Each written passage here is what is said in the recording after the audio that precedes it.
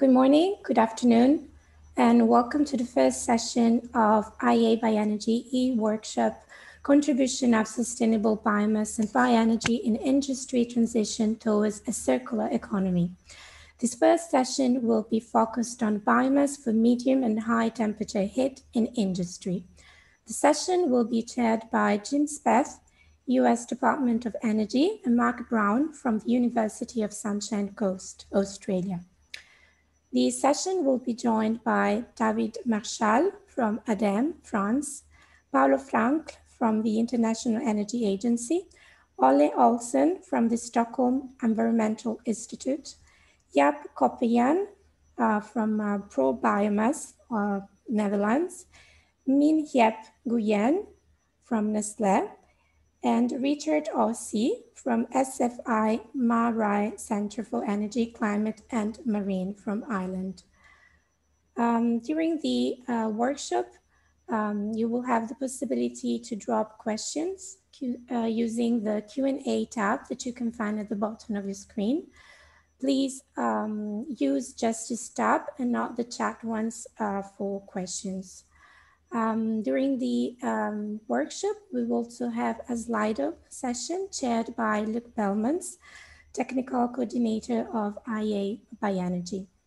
The session is recorded, and you will find the recording and the presentations of today's session on IEA Bioenergy website from tomorrow on. So I give the floor to Jim Speth now, and enjoy the workshop. Thank you. Kiara, thank you very much, and welcome all. Thanks for joining us to this first of a set of 3 different sessions on this workshop, the contribution of sustainable biomass and bioenergy in industry transitions toward a circular economy. It's my pleasure to moderate this first workshop along with Mark Brown. I'd like to quickly turn it over to Mark to say hello and a late good evening from Australia. Mark. Hello, everybody. As noted, I'm at the University of the Sunshine Coast in Australia. I head up the Forest Industry Research Center at the university and also chair or task leader for the task on biomass supply within IEA Bioenergy. I'm looking forward to the discussion today, and I'll be watching the question and answer sections throughout the presentations and getting some key questions across to the presenters after each session. Thank you very much, Mark. And now I'd like to introduce the technical coordinator for the IEA Bioenergy, Mr. Luc Belmans. And Luc will be helping us in the background with running the Slido workshops and introduce us to Slido. So Luc, please. Okay, thank you, Jim. I'm first going to share my screen. I hope everybody can see it. So my name is Luc Belmans. I'm a technical coordinator of IEA Bioenergy, and I was also responsible for the program of this workshop, which, as some of you have seen, was intended to be in Lyon in France, but circumstances have actually forced us to do this online. I think it's an experiment also for us to see how we can do this, and also how we can have a good interaction with the people that are following the webinar. Just introducing you to Slido. So you see on the screen here that you can join the Slido polls if you go to slido.com, either on your laptop in parallel, either you can do it on your mobile phone. So just go to slido.com and enter P988. And then it's you have access to the poll, which usually works pretty efficiently. So I'll give you a little bit of time to go there. So slido.com and then P988, and you will see immediately a question which is open. And here on the screen we see immediately also what you have entered. So you see the statistics going quite fast. We're already 23 people, 26. And the first question that we want to pose here is a little bit to get to know you. So what sector do you work in? So what kind of audience are we talking to here? Do we have a good mix of people in the background in terms of the learnings of what's presented here and what's being discussed. So you see it evolving. We will have 4 multiple choice polls after a few of the presentations here. And then at the end, you'll notice we'll have a panel discussion, a moderated Q&A. And the central questions that we have for the moderated Q&A will also be in the Slido. So you can also give your opinion on these questions. There will be 3 questions in this session. Just to remind also, if you have specific questions towards the speakers or the presentations, it is best to put these in the Q&A in the Zoom. So the Slido is more to get your opinion on certain questions and certain polls. So I see that we're already reaching about 100, and the majority, like 60% at the moment, is mainly from research institutes. I'll let this poll open so far until we go to the next poll. So I will just stop screen sharing, but it remains open, so you can still enter your input. And then when we go to the next one, Jim will also mention that, I think, for the next poll, and then we go to another question. So thanks already for input. I see many people have also entered. And I will stop sharing now, and then we can go to the presentations. Thank you. Luke, thank you very much. Looks like everyone is, or a lot of people are quite comfortable with Slido, so that's great. We're going to have a series of 6 speakers today from a wide variety of experts in this area, a very rich panel, and then they will be the panelists to answer the Q&A afterwards, and we welcome your questions. So it's a 2-hour session overall, and now I'd like to introduce the first speaker. So the first speaker is Mr. David Marcal, who is the Deputy Executive Director for Expertise and Programs in ADEME, which is the French Agency for Ecological Transition. So David, please take it away. Thank you. Good afternoon, everyone. Thank you, Jim. Just share my screen.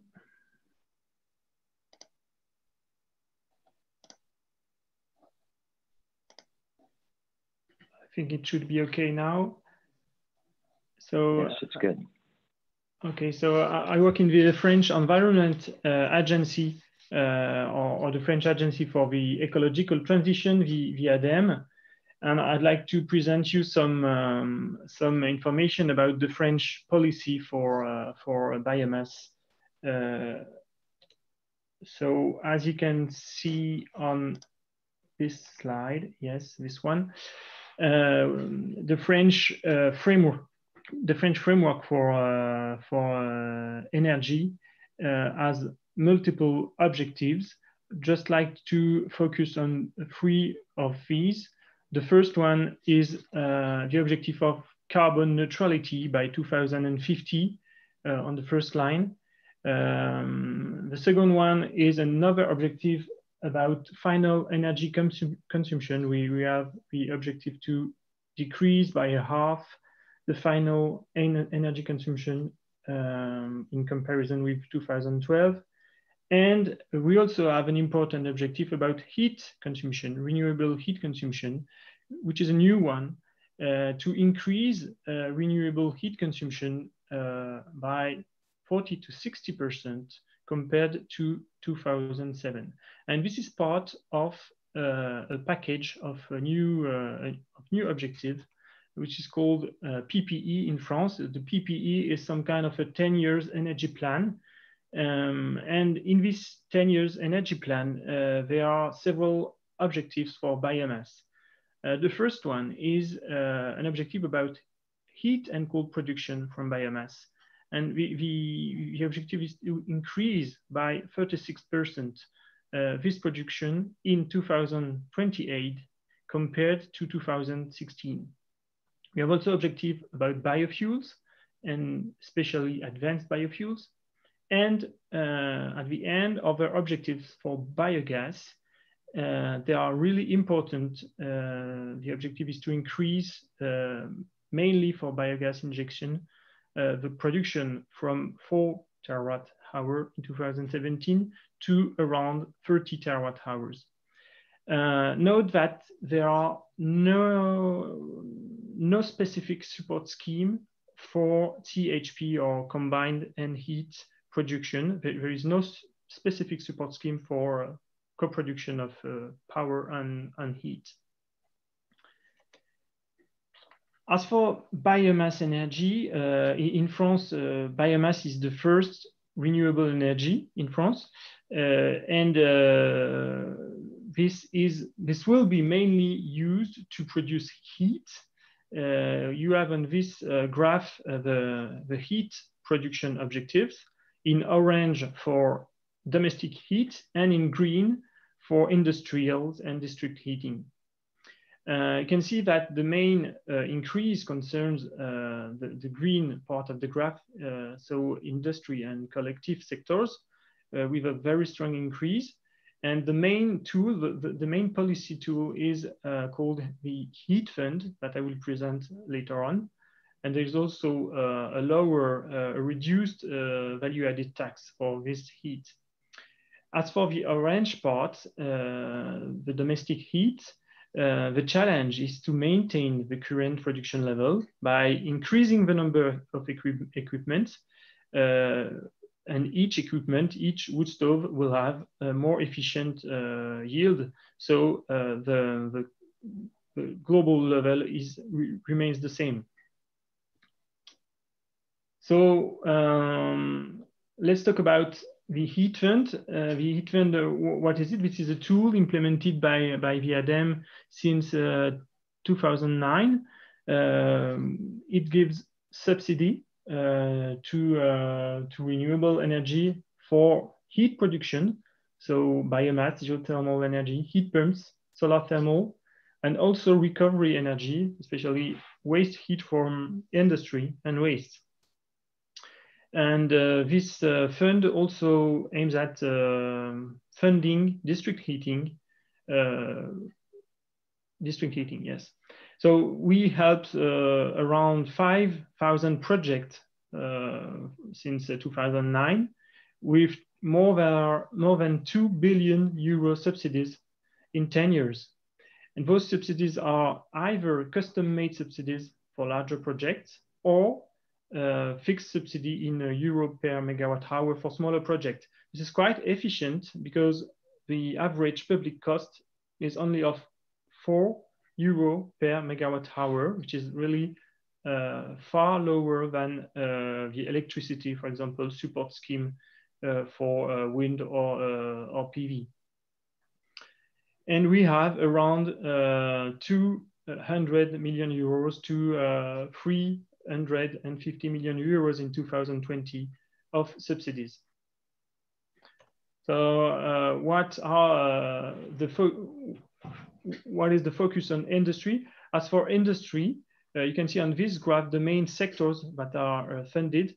So you can see that there are dairy products, there are agri-food industry, there are building material industry, wood industry, and paper making. These are the main sectors for the heat fund on industry.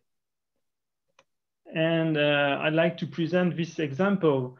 This is just one example among the more than 5,000 projects, because I know that you like French cheese. So this is a French cheese maker, a French cheese industry, Bell, which has installed a biomass production of 55 gigawatt hour, and we gave funding about around 50% of the cost. In 2020, there is a new plan. France Relance is the name of the French recovery plan, with a time frame between 2020 to 2022, with more than 2 billion euros, especially for the industry decarbonization.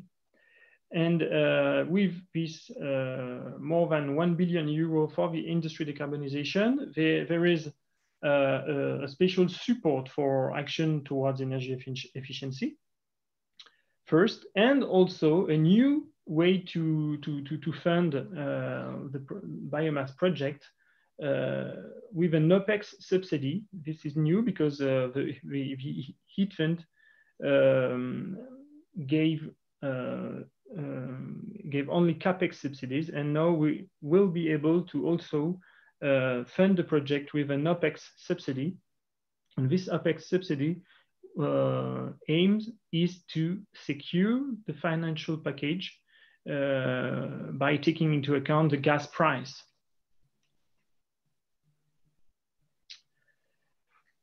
In addition to those deployment support scheme, we also have a support scheme for innovation and research and development projects. So depending on the technology readiness level, we may help PhD thesis, research project, but also wider scale innovation demonstrators.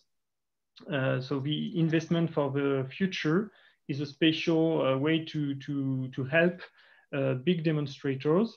The current call, for example, is on bioeconomy and environment, and it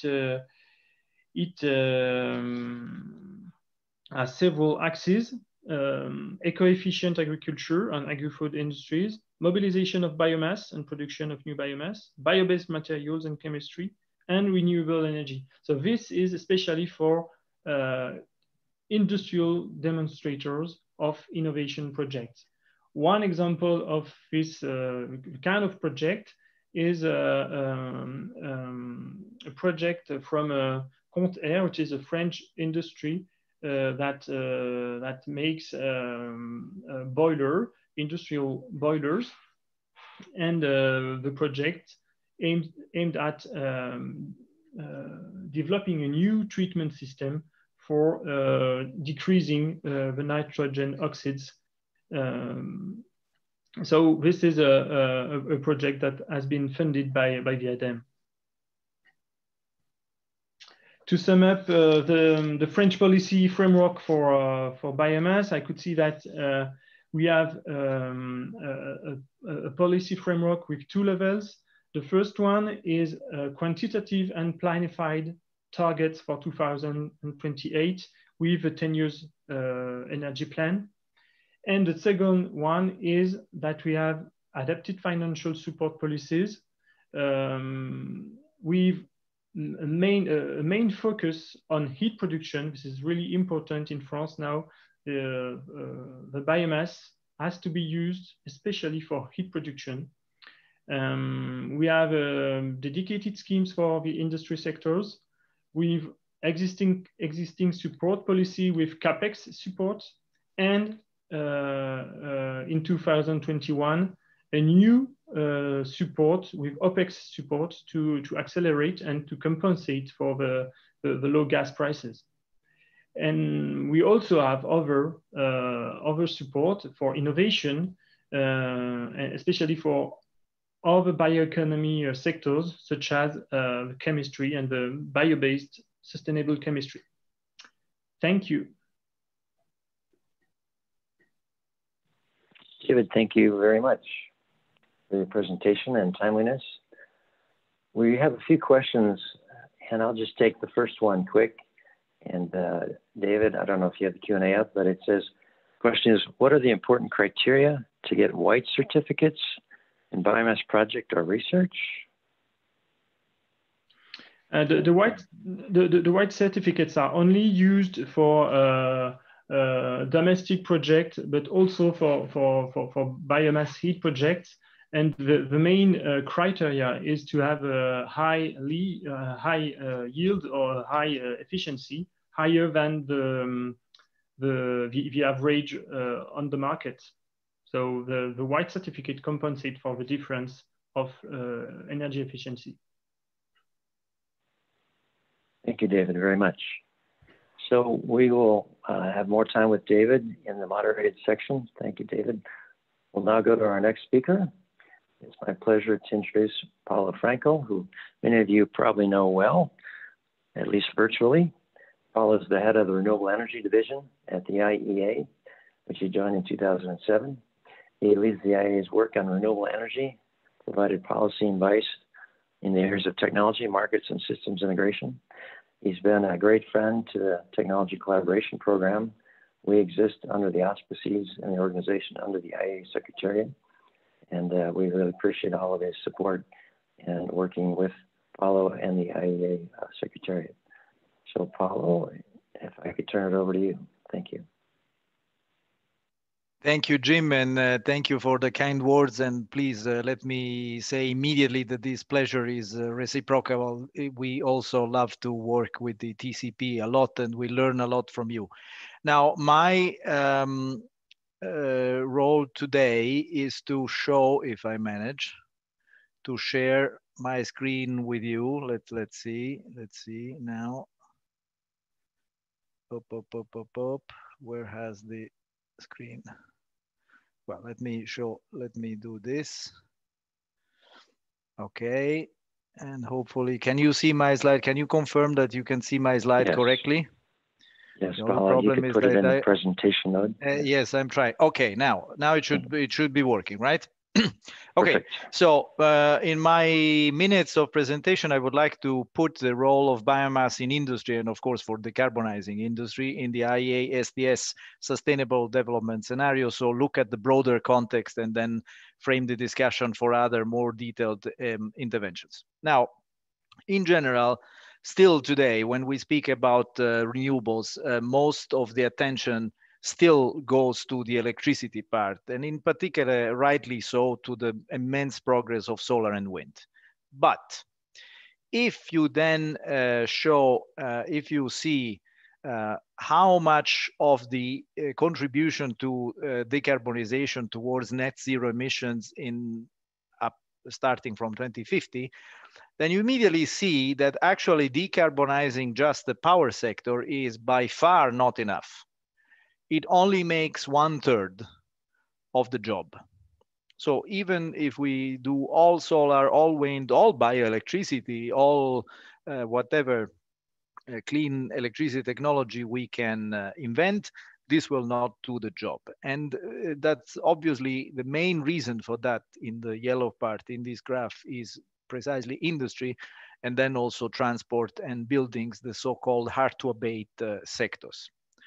Now, here comes the solution. The solution, first of all, is not a single technology and not even a family of technologies, but a large portfolio of clean energy technologies is needed in order to bring full decarbonization. However, within that family, bioenergy brings a notable contribution to emission reduction, and part of it is when combined with carbon capture, use, and storage, leading to an incredible amount of 1/5 of annual emission reductions through the whole period, which is really which I need to repeat. So bioenergy and including with the combination of carbon capture, use, and storage could lead to 1/5 of total annual emission reduction by 2070. Now, coming to the core of this session, which is industry, it's very clear that decarbonizing heavy industry is actually the most difficult challenge in these transitions, not only in absolute amount, but also towards the end of the period. And actually from our graph, you can see that the world hardly manages to, and actually does not manage to entirely reduce the emissions, which means that those emissions needs to be compensated by negative emissions in other sectors, notably the power sector, after 2050.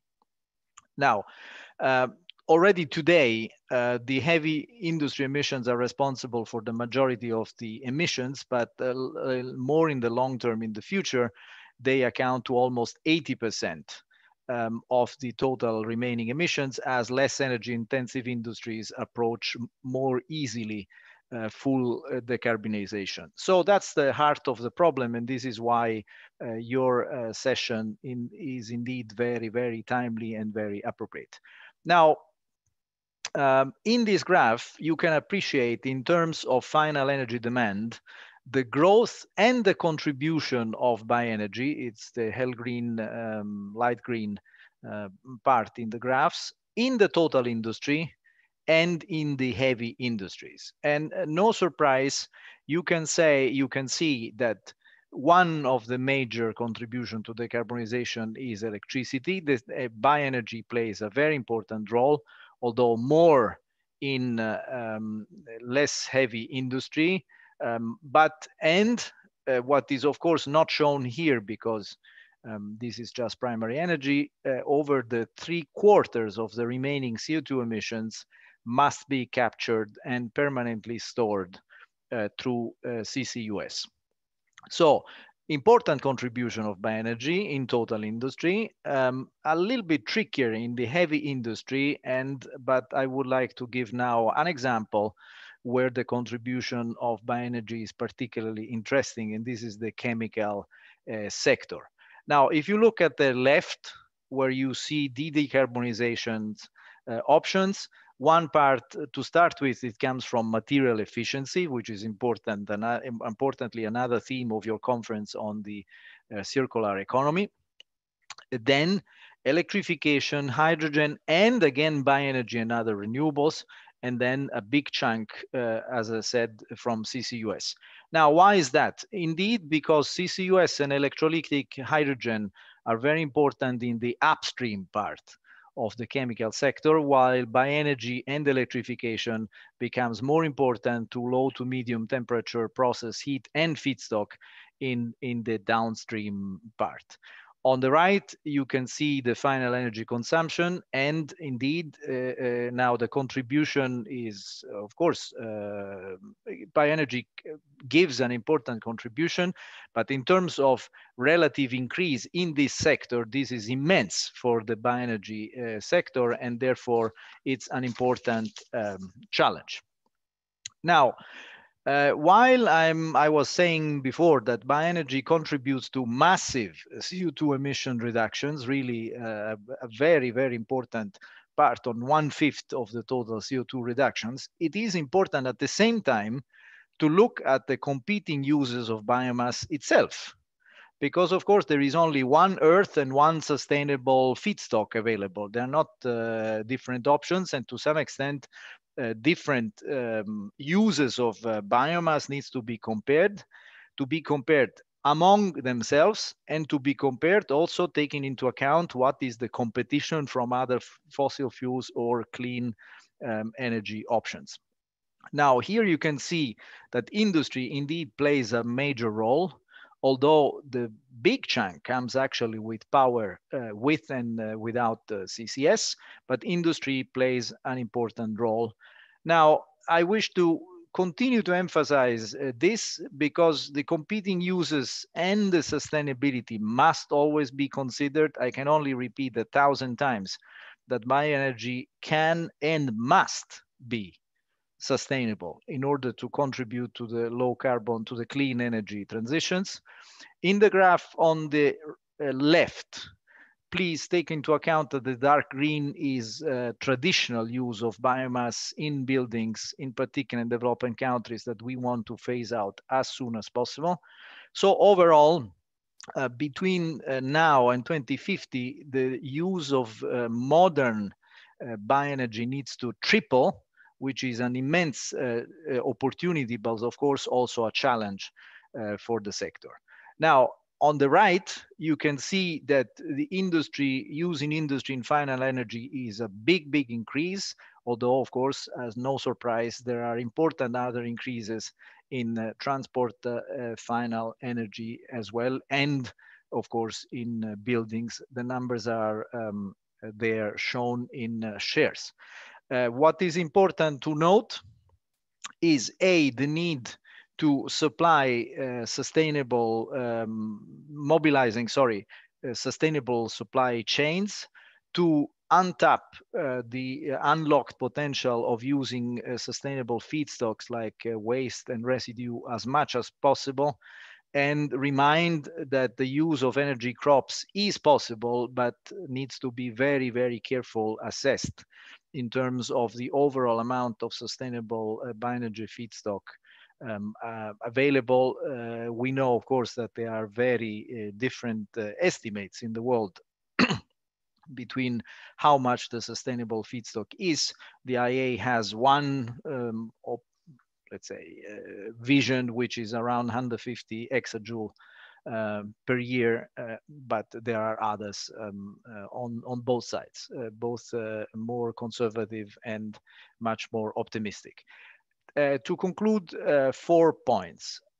First of all, to understand that the full decarbonization of the energy system, and in particular of the hard-to-abate sector, requires not one technology, not one family of technologies, but a large portfolio of new innovative technologies that are needed to achieve the targets. And to do that, particular attention needs to be put on policy toolkits that foster technologies at different maturity stage. I didn't enter too much into that, but of course I'm happy to welcome any questions on this.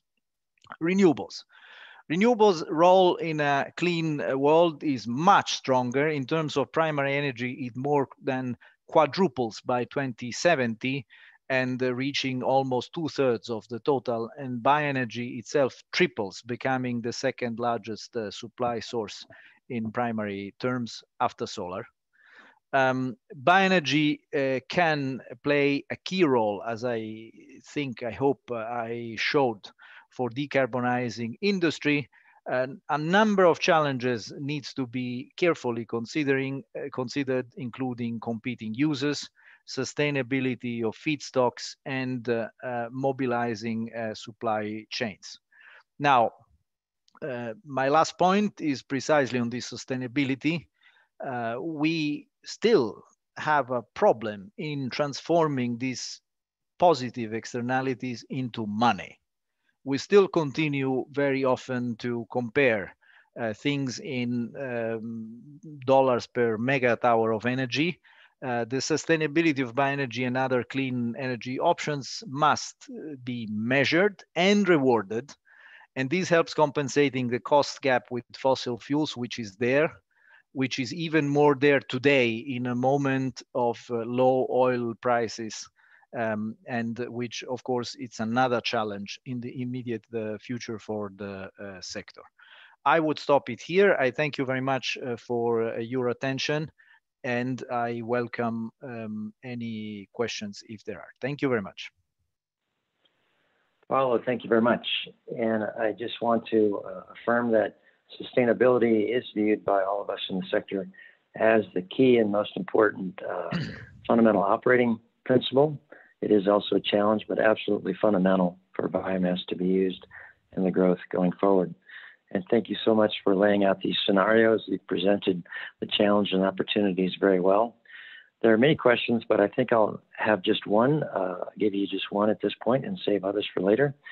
And that is the question of, despite the shutdown and lockdown of the world due to the COVID, why are the CO2 emissions increasing globally in the present scenario, if that is the case?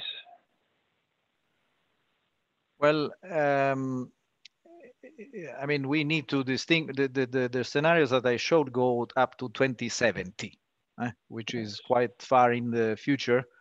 We need to distinguish the short term and the medium and the long term. Now, in the short term, it is true that in this year, the CO2 emissions will be dramatically lower or significantly lower than last year. It's a -8%, which brings back the world to almost 10 years ago. But just this morning, we were discussing in an internal meeting, look at what is happening in China. China was the first hit by the virus, was the first to have a strong lockdown and put the virus under control. It has a strong economic recovery right now, a big increase of emission of electricity demand, almost, well, predominantly supplied by coal, and therefore the the emissions are going up again.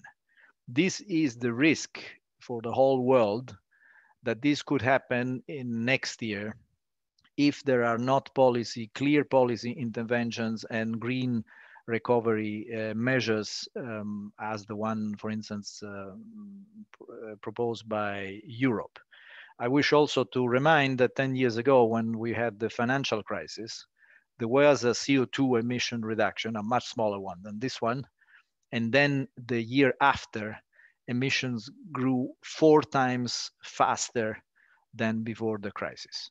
So watch out. Even if we have a very good reason, even if the emissions are going down now for the wrong reasons, for the shutdown and the recession of the economies, we need to do a strong collective policy effort to avoid that CO2 emission raise again in the coming years. In our long-term scenarios, what we take as a reference is the so-called steps. So with the announced emission reduction, like in the pledges of the UN framework or other targets declared by countries. And unfortunately, this is not enough in our assessment to peak the emissions and drive them down, but rather they remain rather stable or they increase slightly over time. So we need much, much stronger effort to go to a sustainable development scenario, and even more so to a net zero emission scenario by 2050. Thank you. Paolo, thank you very much. And we appreciate your perspective, and the perspective of IEA is invaluable in helping to look at the global picture and the long-term perspectives. So hopefully you can stay with us for the moderated panel, Paolo, and we'll go on to our next speaker now. So it's my pleasure. Jim, Yes. I'd like to have a slide up. Oh, I'm sorry. Please go ahead. We'd like to have a slide of question, and Luca, I'll let you introduce that. Okay, thank you. So I'll share my screen again. So this was the previous poll that we had. So the final number was actually 57% of our participants, or of the people who filled in the poll on Slido, were from research institutes and universities, and also some people from government, from industry, from consultancy and others. So, but there is an overwhelming majority from the research side. Just for the people who joined in after we launched the first poll, so you will see on the side here, please go to slido.com and enter P988, and then you will also have access to our Slido polls. So let me close this one at the moment, and we go to another one. I see some people have entered some questions in the Q&A. It's best to leave the Q&A in the Zoom function, because the moderators have a good view on those. They can't see them on Slido. So here is a next poll on Slido. Next question. What type of application do you think would be most interesting for the use of biomass in industry? And you can select different options. I think you can select maximum 3 options, going from the heating of buildings to drying processes, or producing process steam for industry, or producing very high heat levels, making it input for chemicals, or as a reductant for steel making. I see that the numbers are going up. So if you haven't connected to Slido yet, so it's pretty easy. Either take a parallel opening in slido.com, either go to your smartphone and enter slido.com with the access code. For now, the majority seems to be for input for chemicals, process steam also, and very high heat levels, less for heating of buildings and offices. So I think it's pretty interesting outcomes also. As with the previous, I will leave this open for the next 2 presentations. So you're still welcome to enter your input, and then we'll see the final results after, when we go to the next poll. Okay, I will stop sharing. Okay, Luke, thank you very much. And we'll explore the uses throughout the rest of this session. So now it's my pleasure to introduce Ole Olsson from the Swedish Energy Institute, headquartered in Stockholm. Ole has a particular focus on markets for wood-based bioenergy. He is currently the co-leader of the IEA Bioenergy Task 40 on deployment of bio-based value chains, and he's coordinating an IEA Bioenergy Intertask project on BECCS, on carbon capture and sequestration or utilization, which, as we've just seen from Paulo, and we all know, is seen as a key opportunity and requirement for reaching some of these long-term emission reduction goals. So Ole, I'll turn it over to you. Thank you. Thank you, Jim. Good to be with you all today. My name is Ole Olsson with the Stockholm Environment Institute, and as Jim said, I'm also the co-lead of IEA Bioenergy Task 40, looking into deployment of bio-based value chains. In addition to leading this Intertask project on bio-CCS or BECCS, I'm also leading a report that we are writing as part of another Intertask project led by Jaap Koppijan, who we'll hear from in a minute, about high temperature biomass heat in industries. So we just started working on a report where we start mapping the sort of the policy market issues, how these sync with technology options and so on, and see where are the actual barriers to getting towards implementation of biomass for industrial heat purposes. So I'll go through a little bit about the overview here. It's a fairly broad topic, but let's see how far we get. And as I said, this is work in progress, so I'll be glad to get your input on some of the issues that I'll talk about. So I'll start with just talking a little bit about industrial heat in a broad climate and energy context. Our previous speakers obviously helped a little bit there. Talking a little bit about what kind of industrial heat characteristics from a market and policy perspective, and then some of the policy options that we have sort of mapped so far. But again, it's early stages. So an interesting thing when you start looking into industrial heat as a topic is that it's kind of difficult to quantify how much actually goes into how much energy actually goes into industrial heat. And especially, I would say, if you try to categorize it in terms of different heat quality requirements, you will say, you can approximate approximately 1/4 of total global energy demand is industrial heat. And as Paolo talked about, that's a lot of that is in the sort of heavy sectors in steel and in cement and petrochemicals and refining and so on. There's been we try to sort of map the sort of heat qualities that are out there, where you would, and if you could see like the specific niches where you would have different requirements. And one typical thing where that is way of structuring that is looking at temperatures. So I've just sort of highlighted here approximately how you can view it. That about half of it is what's here called high temperature heat. What's high and low and medium, it seems to be fairly arbitrary if you look across different sources, but this just to give you an idea. Whereas low temperature and medium temperature heat is 1/4 to 1/3 each. One thing that is pretty clear though, regardless of the uncertainties in categorization or statistics, is that similar to the global energy system, the industrial heat is primarily supplied via fossil fuels, with renewables only providing a minute share so far.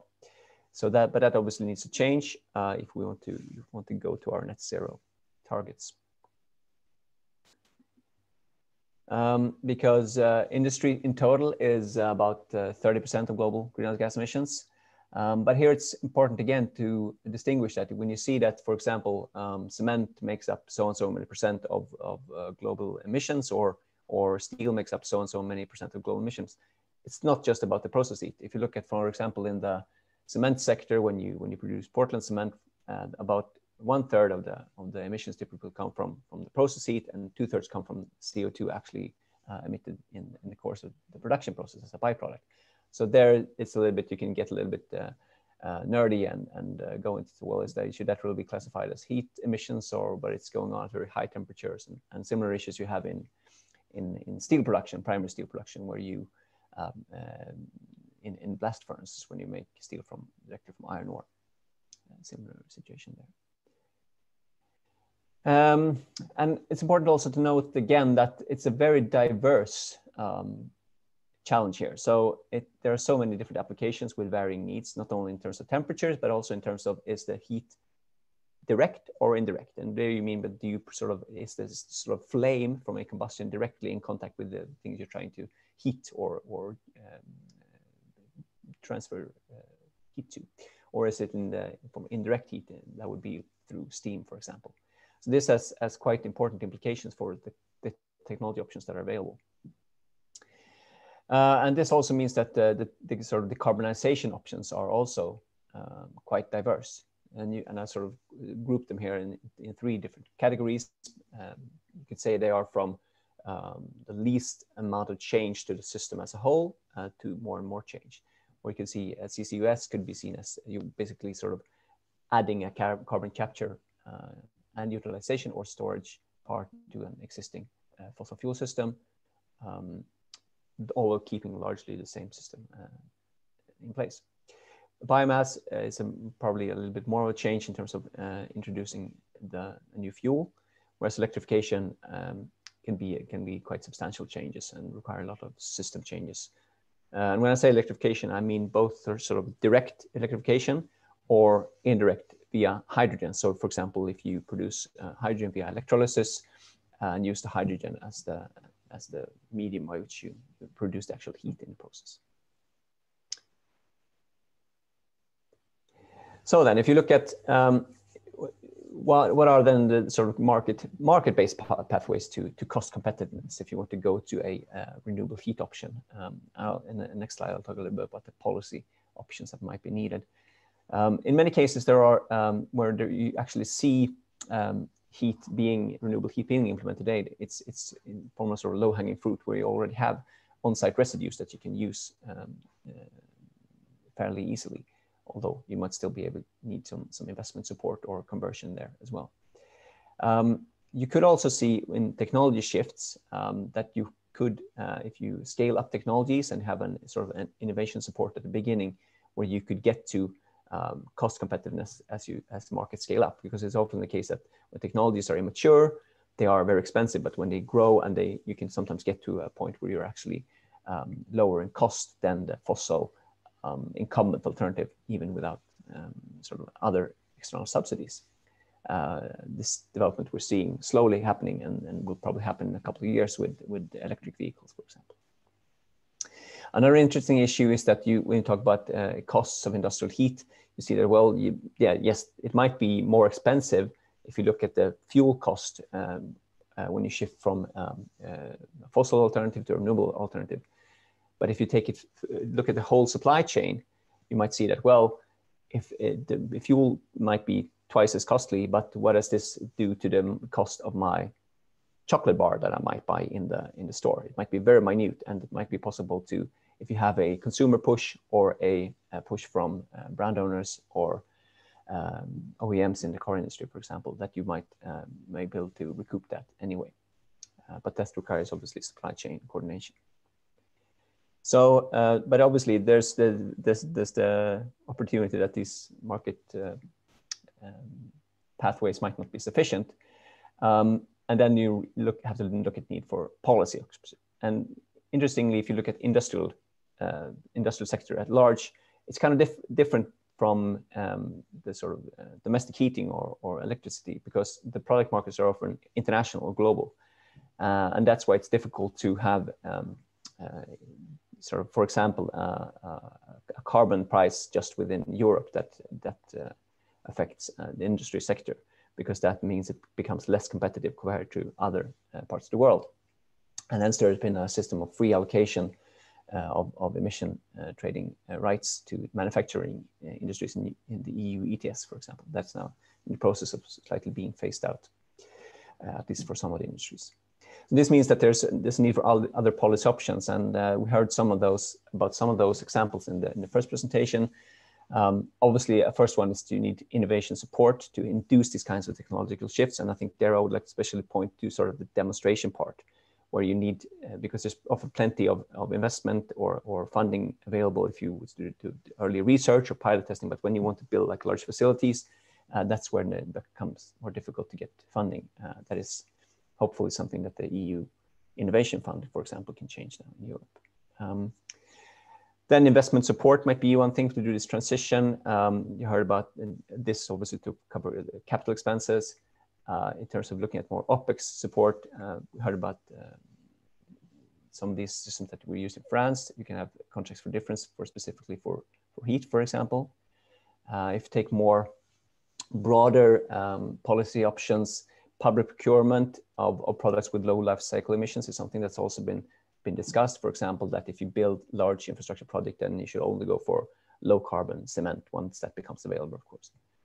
And something that's obviously very political right now is the introduction of carbon border tax adjustment. So that you would include CO2 prices in one way or another in things in sort of high emitting products being imported to Europe, for example, and include those in the cost. All right, so this was just a quick overview, and just to do a little bit of advertising here, we do have a report that's coming up and it's going to map this in more detail in 2021, and you can follow this work on these websites, and it'll be very interesting to hear what my colleague Jaap Koppian has to say about this project in the next presentation, give some more case studies. So thank you. Well, thank you very much. We have a lot of questions coming in, and I think I'll just give you one, which is perhaps a little bit of a tough one, quick, and that is bioenergy when burned, of course, emits CO2, and how do you make bioenergy clean holistically? It's a golden question, I guess. As we touched upon, I guess this is something that we always have to think of in all bioenergy system, is the whole supply chain sustainability discussion. And obviously, to me, that's something that's it's not sort of self-explanatory, but to me that's sort of the first building block, because if we can't get that right, then what's the point? So we have to have a sustainable supply chain. So I think that's a key thing that we have to work with in all these examples. Okay, thank you. So our next speaker is, as Ole mentioned, is Jaap Koppian. Jaap has been working in the biomass area in Asia and Europe since 1993. He's the managing director of an R&D and consulting company focused on bioenergy called Pro Biomass BV. And he was the leader of the IEA Bioenergy Task 32 that focused on combustion for several years. So yeah, it's my pleasure to let you take it away. Thank you. Thank you, Jim, for that nice introduction. I can't share my video yet, I think, so you can't see me, but I hope this will be resolved in a minute. No. Well, anyway, oh, there it goes. Yes, I hope you can see me now. That's good. We can see you. Yes, very good. I will share my screen as well.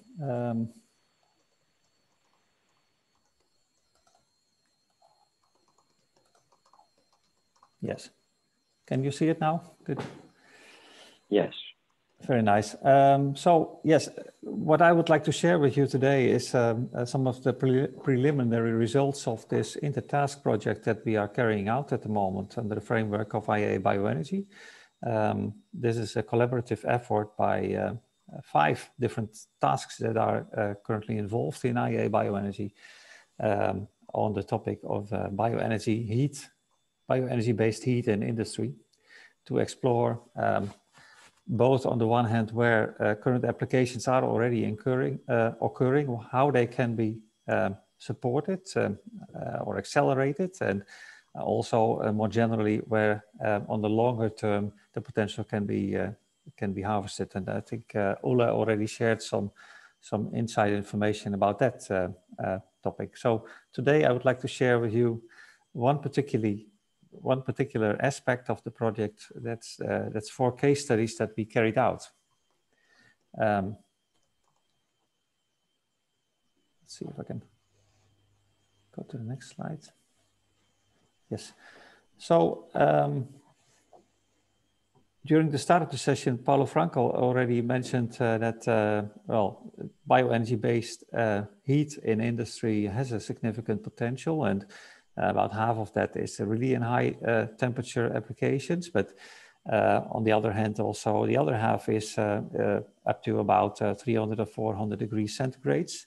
And there are quite a number of good examples of that, that type of application already in place. And well, because there is still a big potential in that sector, I would like to share some of that information with you now. And most of those applications are based on process steam. So process steam is a very versatile way to transfer heat, and you can consider it's a proven concept for making these industries more sustainable, and of course based on sustainable biomass. That's evident. You see here the list of people that are involved in this project from 5 different tasks with their email addresses. So I will refer to some of these people later on in my presentation. So we have 4 of these reports now available. You can download them on the website. Olu already shared the hyperlink of that website. And if you go to IEABioenergy.com, you can quickly find them, I think, if you search on the website. So these 4 case studies I will share with you today. Basically, the message of these case studies, all of them are focused on, well, existing examples, how bioenergy is used for the delivery of high temperature heat in industry, just to also be able to learn from that. So without further ado, I will go into the first case study, which is one that was carried out by Task 32, the task that I'm involved in myself. It's a task focused on biomass combustion. Combustion is a technology for biomass that has been applied for many, many centuries already, of course, but it has been evolved over time. It can be considered a really proven technology also for very stable, robust delivery of process heat in industry. So this particular example is an example where a potato processing industry in the southern part of the Netherlands is now using steam produced by wood chip combustion. And you can see here on the picture here on the bottom side, the bridge, literally a bridge with steam pipes that flow to the other side of the road where the factory is, where the steam is consumed. And on the left-hand side, you can see the industry where, or the installation where the steam is produced. This is a 9 megawatt boiler, and it has been in operation since 2015.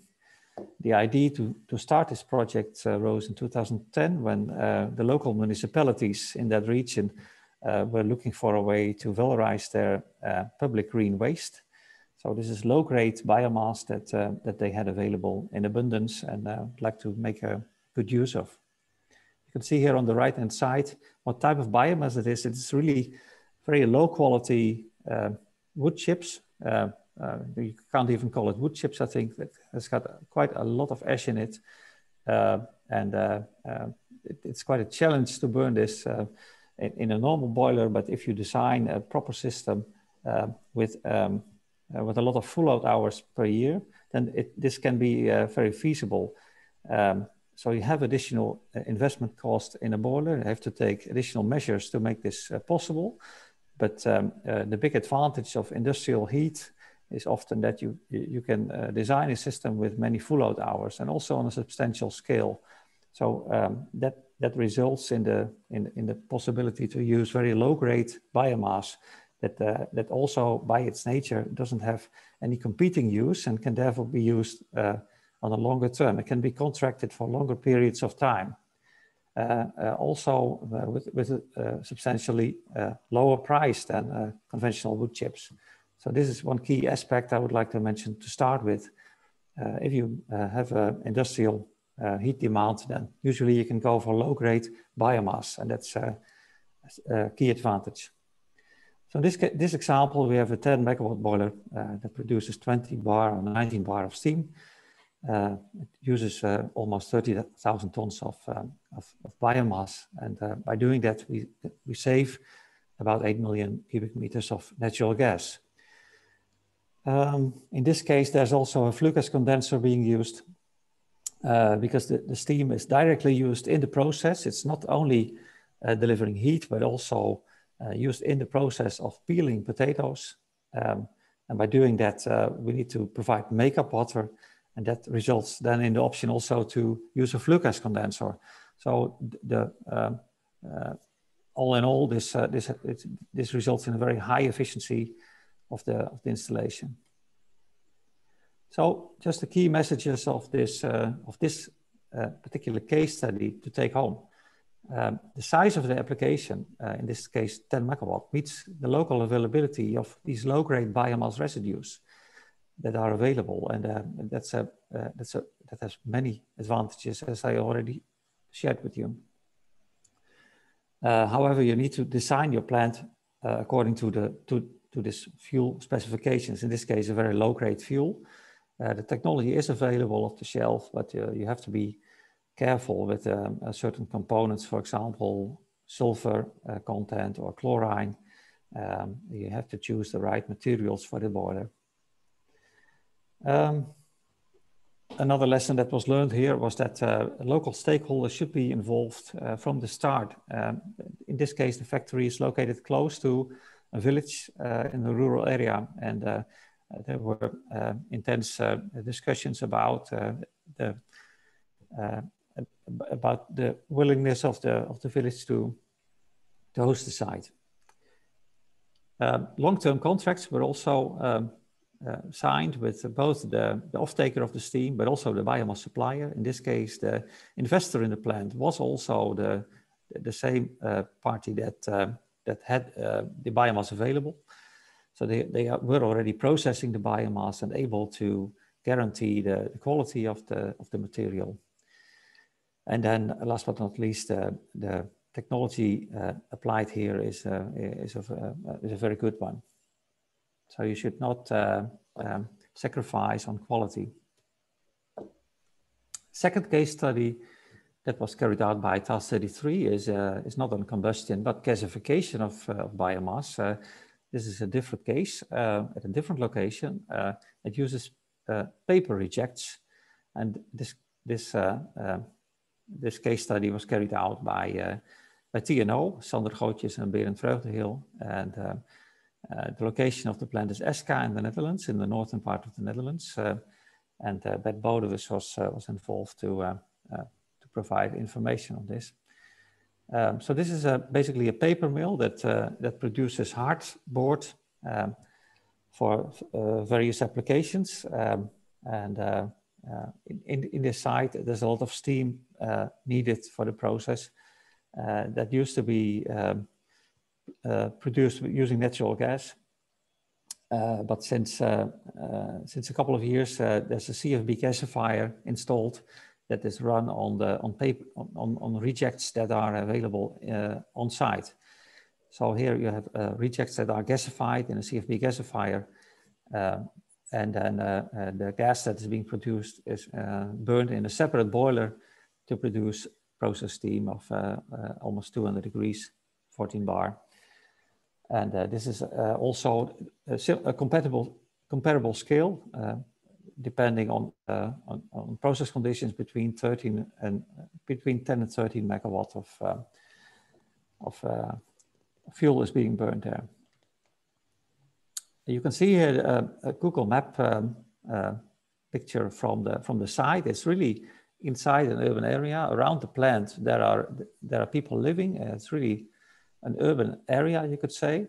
So this posed quite some issues on the design of the plant.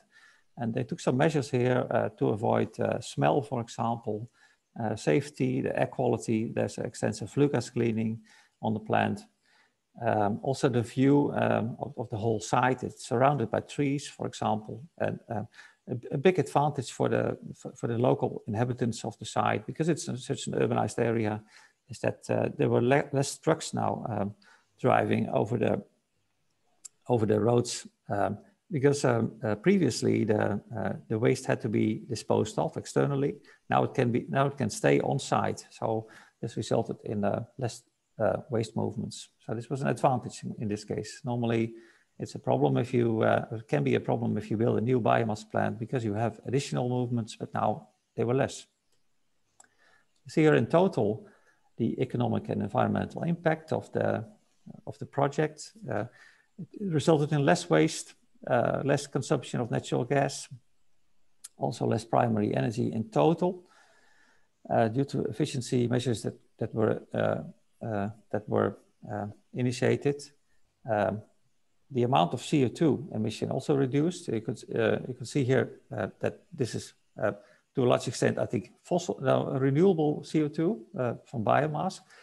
So you could argue whether this should maybe be counted as zero, but nevertheless they put the figure up here, and the total process costs are also lower. So both environmentally and economically success story.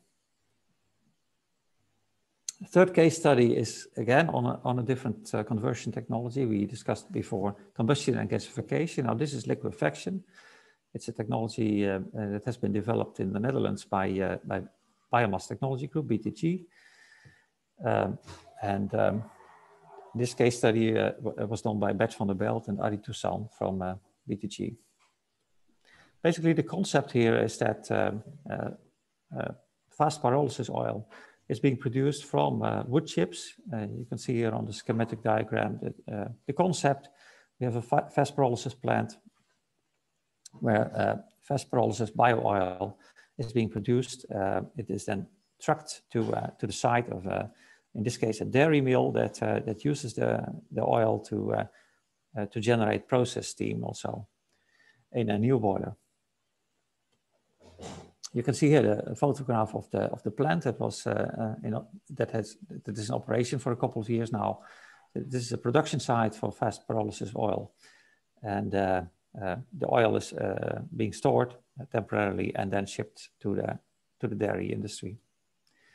This is the new boiler system, or a schematic of that. You can see here the new boiler that can be operated with both natural gas and FPBO, the fast pyrolysis bio oil. Up to 70% of the fuel input is coming from fast pyrolysis oil, and normally 30% from natural gas to stabilize the flame and heat production.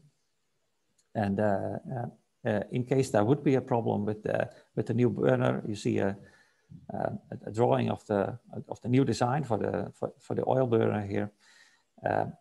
If there would be any problem with that, they can also run 100% on natural gas.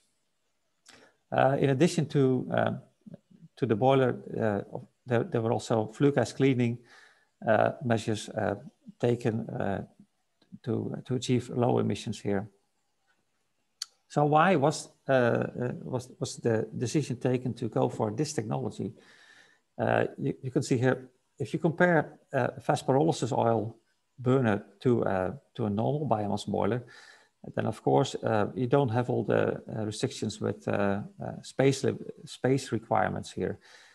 You only need a tank on site to store the fast pyrolysis oil, and then modify the burner in an existing boiler, and that takes up much less space. Also, in this case, it's a food industry, and food industries are always a little bit hesitant to accept biomass on the same site if it is not really of a very guaranteed quality all the time. And so hygienic aspects with fungus, for example, could be an issue. And if you store everything in closed vessels, then this can be addressed properly. So this does result, of course, in high OPEX. You have an expensive fuel compared to wood chips, for example, but on the other hand, their investment cost on site where the fuel is used is relatively low. So this is a high OPEX, low CAPEX option. In this case, this was considered attractive. So you can use it in peak load operation instead of in base load. And on the other end, you can also have redundancy in the same boiler by installing another burner. So yeah, this if serves I a could totally ask you to different... please try to wrap up pretty soon. Yes, yes, I will just have a few more slides. But there is a chicken egg problem here when using FPBO. It's a new application, and you need to design both. You need to install both the production and the utilization of it. The last case study I will go through quickly is done by Rice in Sweden and Henrik Bristav and Maredo. This is a paper mill in Western Sweden where steam is used like in all other paper mills. Used to be very dependent on oil. The oil boilers were quite old, and the oil became more expensive, so they decided to switch over to waste. So they are now burning municipal solid waste in this plant to deliver the baseload demand for steam in the paper mill. So basically, the waste fuel comes from the neighboring municipalities and also from Norway. It's basically a waste of energy plant that where the energy produced is delivered to the paper mill now. About 80,000 tons of waste is being processed here in the boiler with 23 megawatts of heat. Quite a standard waste of energy plant, I would say. And some of the heat also goes for district heating in the region. So environmentally, we have a reduced CO2 emission here. Also, the air quality in the region is reduced because of the fact that clean district heating was introduced. Waste to landfill was reduced. Biomass can be reused, and fly ash is also being used. So very good environmental benefits. So generally, to sum up, when I look back at all these case studies, then you can conclude that there are several technology fuel combinations available commercially. Which one to apply it where, to be applied where, depends really on the local conditions. And the potential is really not only limited to energy intensive industries, but also process industries are also already today very attractive to invest in. The annual amount of fuel needed to cover an industrial heat demand can in many cases be sourced locally. I showed you the example of this potato processing industry. So this is the interesting aspect, I think, about medium-sized industries, that the local biomass availability often matches the demand for biomass. So this was my final slide. If there are any questions, I would like to please hear about that. Thank you very much.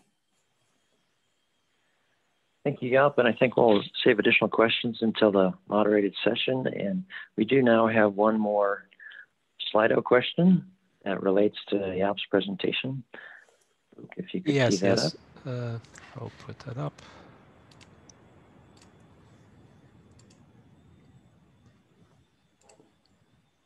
Okay, so here you see the results of the previous poll, which clearly gives a majority for input for chemicals and for process steam. Now let's go to the third question, which is indeed related to Jaap's presentation. So which form of biomass do you think has most potential as a fuel for these industrial heat applications? Put a number of options here. You can select a few, but what do you think are really the most important ones that you think? Again, a reminder for everybody, if you haven't connected, you can go to slido.com with the access code of P988.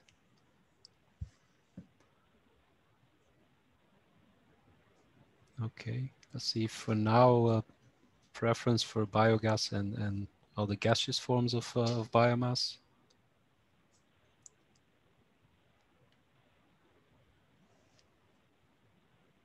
Okay, I'll let it run, but for time's sake, I will suggest we go to the next presentation, and then you will see the final results of this poll.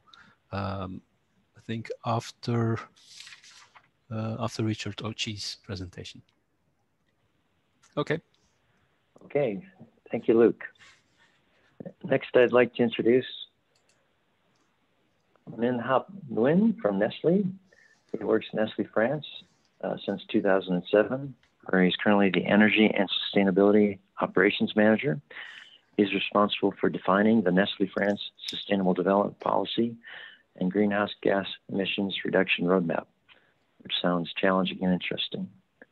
So I'll turn it over to you, Minhap, for your presentation. Thank you. Yes, hello everyone. Thank you for giving me the opportunity to share with you what we have implemented in France. And in this presentation, I'm going to show you, to present you how biomass boilers are fully integrated in our strategy towards carbon neutrality by 2050. So, as you may know, Nestlé accelerates our action to tackle climate change, and we are committed to zero net emission by 2050 for the whole value chain. That means from the ingredients to the stores.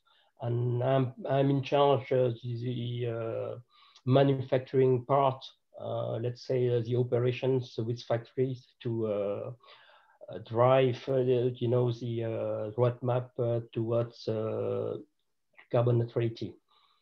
So I'd say over the past 10 years, Nestlé France has already committed to reduce by 35% of its emissions by 2020 versus 2010 baseline. So we have already started our strategy and implemented action to reduce our emissions. So looking now into the details of manufacturing. We don't see your slides. Can you share your screen? Ah, sorry. Why?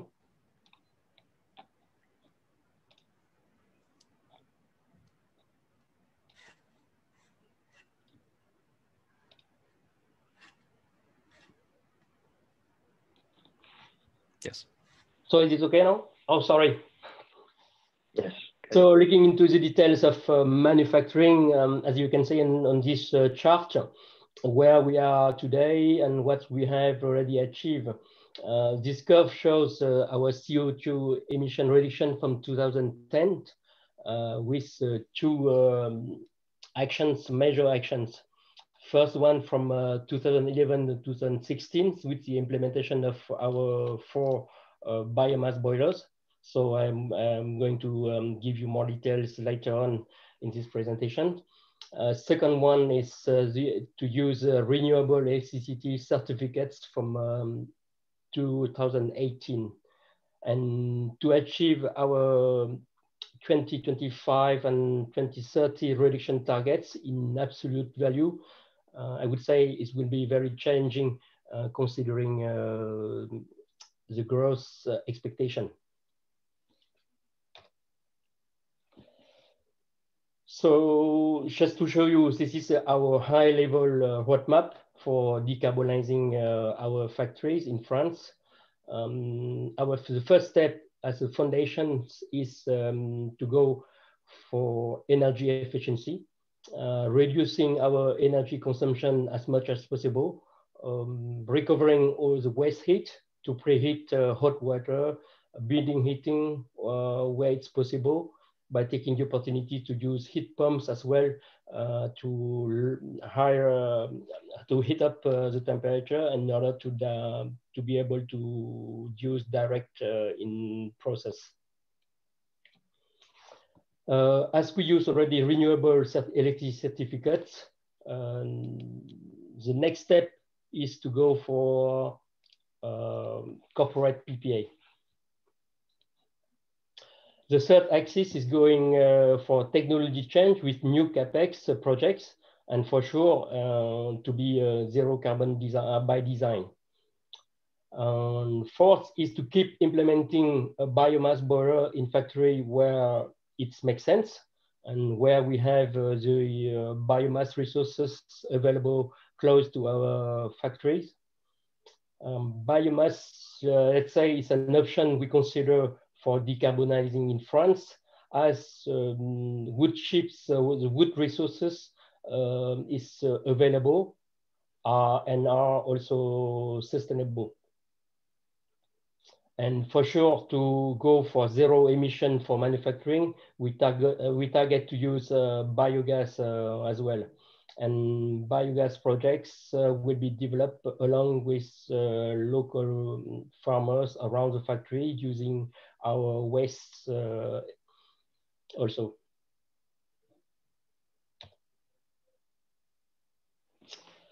So going into the details in what we have already achieved over the past 10 years, let's say our journey started 10 years ago almost, with the support from the French government. So I can highlight the fact is this journey is fully in line with our Nestlé objective to reduce our emissions from 2005. So the first implementation, the first biomass boiler was implemented in our Dolce Gusto factory in 2011. In this factory, we produce milk powder for the capsules Dolce Gusto, and we replace a very old heavy fuel oil boiler. And that's why we contribute to reduce 8,000 tons of CO2. And this boiler provides more than 90% of the steam demand from the factory. And this project has received financial support from ADEME at around 30% of the CapEx. And Charange is the first Nestlé factory in Europe to use wood chips to produce energy, to produce steam for process use. So let's say this first success confirm our CO2 reduction strategy by implementing biomass boiler, and we keep implementing it in other big thermal consumer factory, replacing coal, heavy fuel oils, and also natural gas. Maybe one more important thing I would like to highlight and to tell you is that this strategy has been fully supported by we had at this time a visionary, let's say, sponsor, our former head of operations of our Nestlé group. To me, let's say, without his support, maybe this could never happen, or will be happen very later on. He used to say, to implement this project, it's not a payback project. Just do it. And to keep reducing our emissions, 2 other biomass boilers have been implemented in 2013 at Erta, a Chin culinary factory, and also Mousseline factory. This is a very famous brand in France for mashed potatoes, contributing to reduce more than 30,000 tons of CO2 emissions with both projects. And in 2016, our Nescafé factory replaced its old coal boiler by a mixed biomass boiler using coffee ground. This is a byproduct from coffee process and wood chips. And this project contributed to reduce more than 50% of the factory emissions. And the 4 biomass boilers use 100% of certified wood chips, PEFC. This is a certification for wood management that say that the forests was well managed, sustainable management, using sustainable management practices.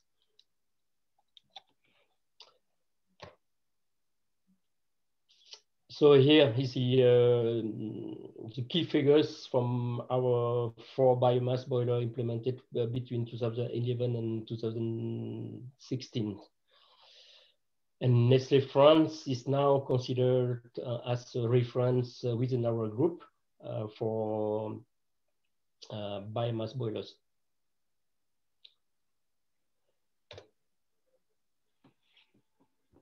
And let's say, as I already highlighted, biomass is part of our strategy. And this journey will continue with 2 other projects with our Purina pet food business. And 2 projects have already been approved by ADEME for granting financial support. So the 2 boilers is under constructions. And we are working right now on 2 other projects for Nestlé Nutrition. And the 2 projects are ongoing study.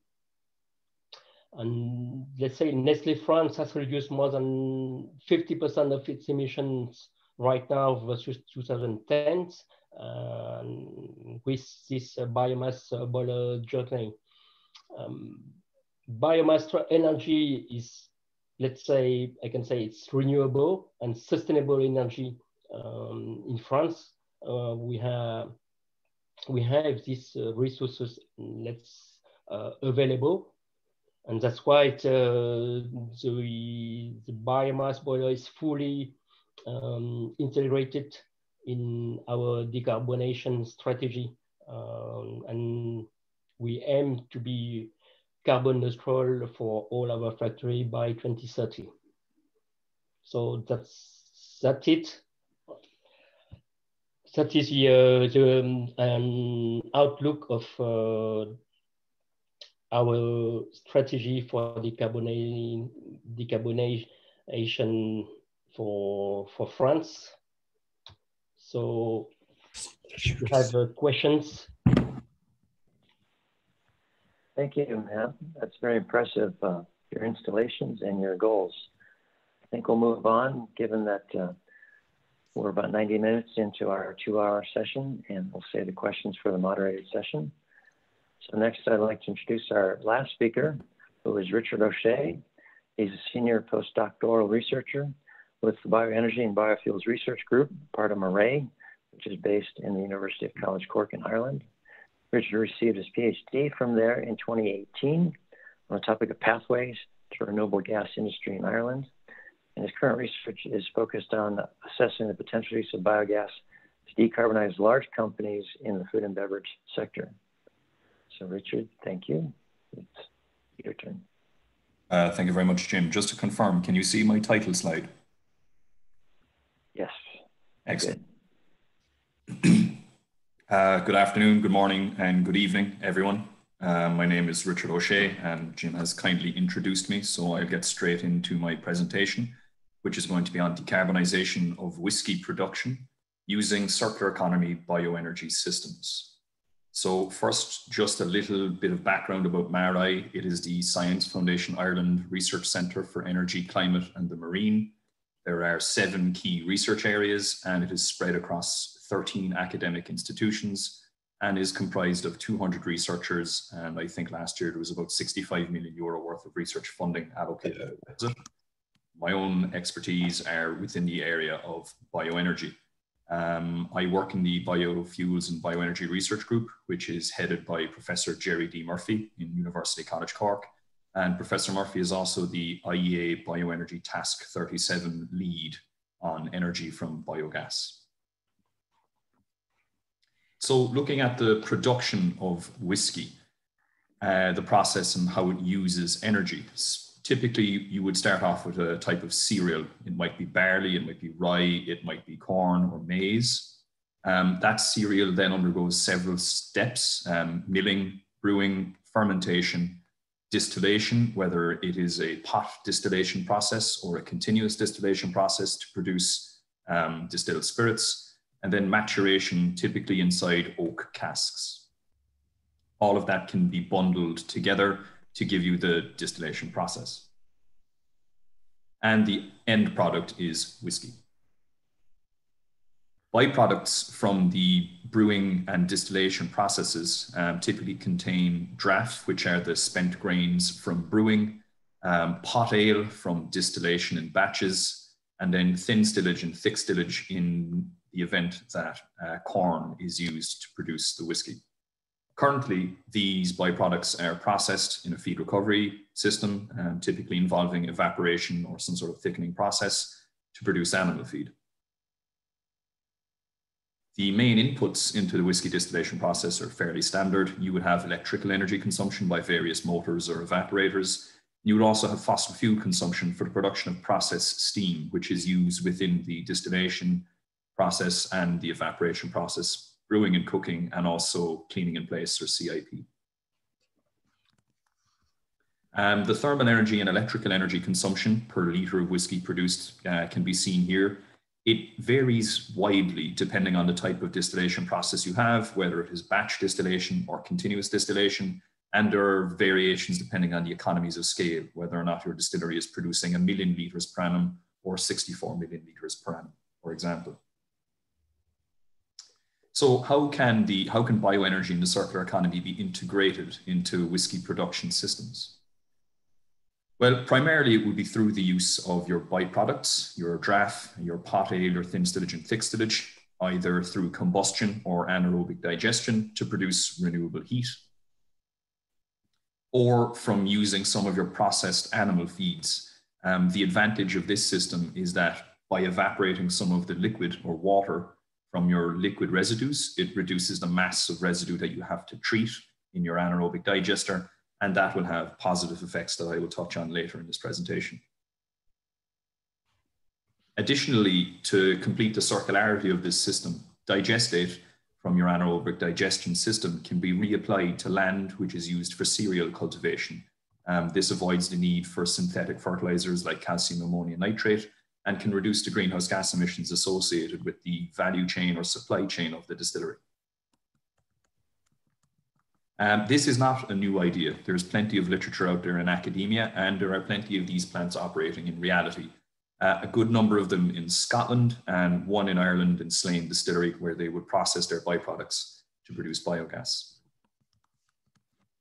One thing that I will not consider in this presentation is the combustion of the residues from the distillation process and the brewing process, mostly because the nitrogen value associated with your byproducts is then lost in the flue gas. You cannot offset your synthetic nitrogen fertilizer if you burn your byproducts. So previous research from our research group, published by Dr. Xihui Kang in the Journal of Cleaner Production, assessed the production of whiskey in a batch distillation system and looked at the byproducts, specifically draff and pot ale, and proposed that these be used in an anaerobic digester to produce biogas, which can then be burned either to produce process steam or to produce combined heat and power. Dr. Kang also looked at the impact of pre-treatment on the feedstocks in 4 separate scenarios and assessed the energy and CO2 savings that a distillery could expect to achieve if they were to use their byproducts in an anaerobic digester. Based on the different scenarios, if you were to use biogas for heat, you could reduce your thermal energy consumption by 46% and the CO2 emissions of 42%.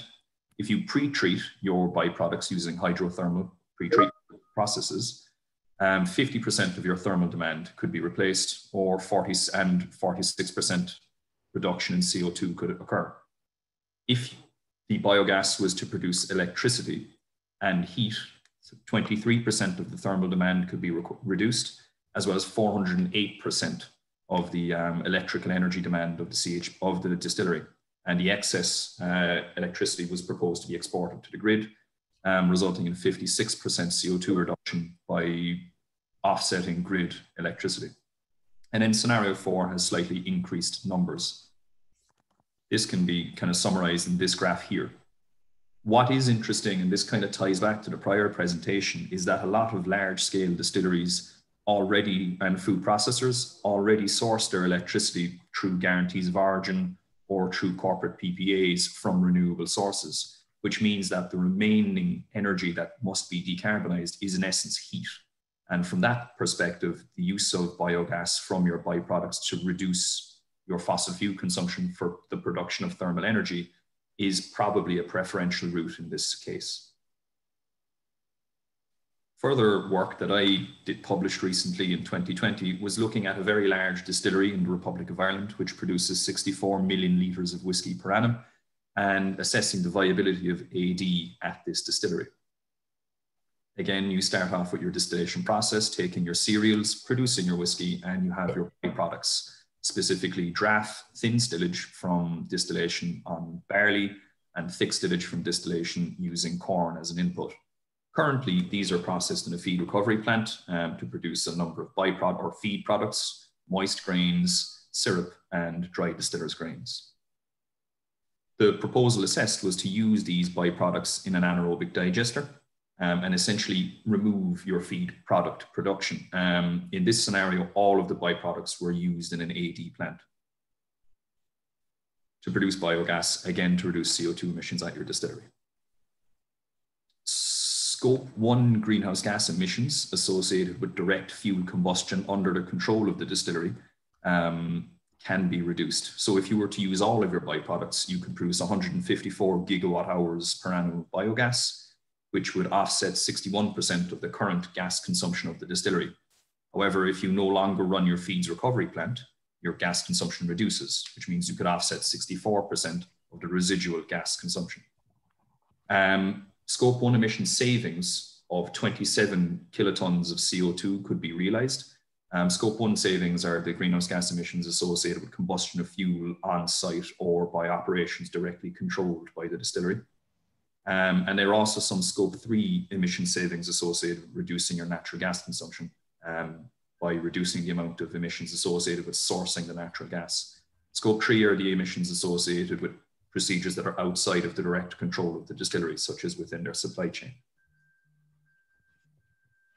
As well as that, digestate can be applied to land surrounding the distillery, and this would offset calcium ammonium nitrate application and therefore reduce greenhouse gas emissions associated with the production of cereals. This would result in a Scope 3 greenhouse gas emission saving. Digesting all of the byproducts would produce about 600,000 tons of digestate, which is a considerable amount.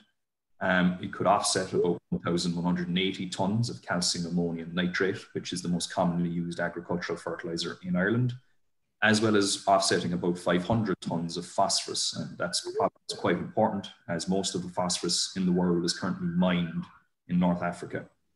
The Scope 3 CO2 emission savings associated with this project would be about 11,000 tons of CO2. So by using AD, you can reduce your Scope 1 emissions and, as well as that, the Scope 3 emissions of your supply chain. However, there is no such thing as a free lunch. There are a number of drawbacks associated with digesting absolutely everything. Specifically, the logistics of dealing with your digestate. And this is the circular economy aspect of this system, is reusing your nutrients. However, if you want to reuse your nutrients, you may have to transport your digestate up to 50 kilometers away from your plant, which may not be financially or economic or environmentally viable. 50% of the digestate would be applied to land within 25 kilometers of your distillery, which means the remaining 50% will have to be applied at a considerable distance. If you were to store all of the digestate centrally at the digester, you would need 541,000 meters cubed of storage, which is quite large. As well as that, to transport the digestate to agricultural land for the optimal times of application would require 249 trucks per hour for the first application of digestate in mid-March, or 581 trucks per hour for the second application of digestate to land in mid-April. This is totally unviable owing to the road infrastructure surrounding the current distillery. Decentralized storage of digestate at each of these little electoral divisions or parcels of land would require 126 storage tanks and would reduce the number of truck movements. However, there's still a significant number required. Most concerning is the replacement of animal feed with imported byproducts. There was a perception that if animal feed was no longer produced, it would be replaced with soybean meal from the Amazon rainforest in Brazil. However, this analysis found that most of it would actually be produced with dry distillers' grains imported from the US from bioethanol production, and the amount required would only be about 5% of the total annual imports for Ireland in 2018. However, there is a CO2 emission associated with the production and transportation of these feed products of about 32,000 tons of CO2. This is outside of the scope 3 emissions, but may still weigh on the decision makers' minds at the distillery and brings into question, well, what is true sustainability? Some soybean meal is required. However, this is mostly sourced from Argentina. And these were based on an energy and protein balance based on the composition of current feed production and the composition of imported feeds. Summing up the research, you can see that yes, if you digest everything, you can save a considerable amount of scope 1 CO2 emissions by reducing your greenhouse gas emissions from natural gas consumption. It is possible to reduce scope 3 emissions from your value chain by replacing fertilizer used in the cultivation of barley consumed at the distillery. However, when you digest absolutely everything, there are considerable emissions associated with importing animal feed. In total, you're still about 500 tons of CO2 better off. You've saved about 500 tons of CO2. However, deciding which one of these savings and deciding what are the key criteria should be taken into account when using byproducts for the production of biogas at food processing sites. So future work would be trying to figure out how to best achieve balance between the benefits and drawbacks associated with circular bioenergy systems at a distillery. Specifically weighing up the positives, your scope 1 emission savings by reducing your natural gas consumption, potential electricity savings by removing or reducing the amount of feed recovery taking place, and scope 3 emission savings associated with using your digestate on land. However, these, as I said, have to be balanced with your drawbacks, specifically the loss of animal feed production at the site and potential impacts on the local feed production, the requirement to import animal feed and the CO2 emissions associated with that, and then the logistics around digestate management in this circular system, the storage volumes required, the truck movements required, and of course, the cost. And these can be weighed up in a multi-criteria decision analysis using compromise programming or any other MCDA methods. However, I think it is pertinent to realize that sustainable use of residues from food processing isn't always 100% win-win. There are considerations that have to be made and compromises that will have to be achieved in order to achieve a fully sustainable bioenergy system in terms of environmental impact, economic impact, and social acceptance. Thank you very much for your time. If you have any questions, I'll do my best to answer them. Richard, thank you very much for pointing out some of the practical challenges of these real-world applications. So in the interest of time, we're going to go to the moderated session, but first we're going to have one more Slido question from Luke, and then I'll turn it over to Mark to help us take us through the moderated session.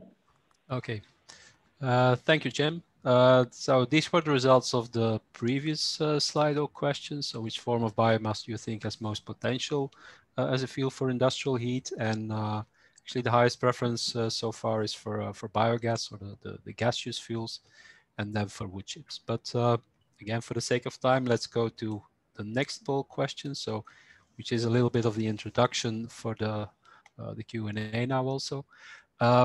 What do you see as the most important obstacle to an increased use of biomass for industrial heat? We provided a number of options here. I think you can select 2 of them which you think are most relevant. So it's either fossil alternatives are too cheap, or the biomass fuel is too complicated, or the supply is too complicated. There's technical difficulties for the required heat qualities. Or other renewables are more promising, or biomass is too controversial. So please go ahead if you're not in Slido yet, joining at slido.com with the access code B988. You can also go through your smartphone.